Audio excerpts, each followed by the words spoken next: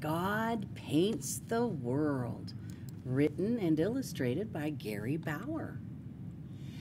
Happy, playful bluebirds fly through a clear and cloudless sky. That's what bluebirds love to do. God, our Maker, paints them blue. Hop, hop, hop, two leaping frogs hop on mossy, leafy logs.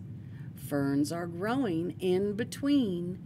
God, our Maker, paints them green. Dandelions, one by one, reach up toward the shining sun. Finches chirp a song that's mellow. God, our Maker, paints them yellow. Squirrels gather nuts to eat. Furry tails and fuzzy feet scamper up the tree and down. God, our Maker, paints them brown. What has Mr. Cardinal found?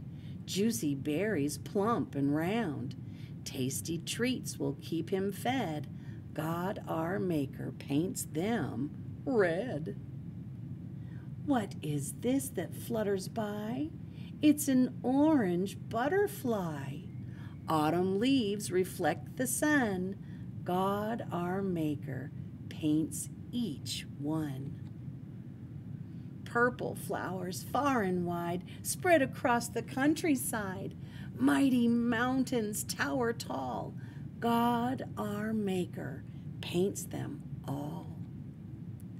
Lazy evening clouds aloft look so cotton candy soft. Two flamingos take a drink. God, our Maker, paints them pink. High up in the black of night hangs the moon, a ball of white. Silver glitters from afar.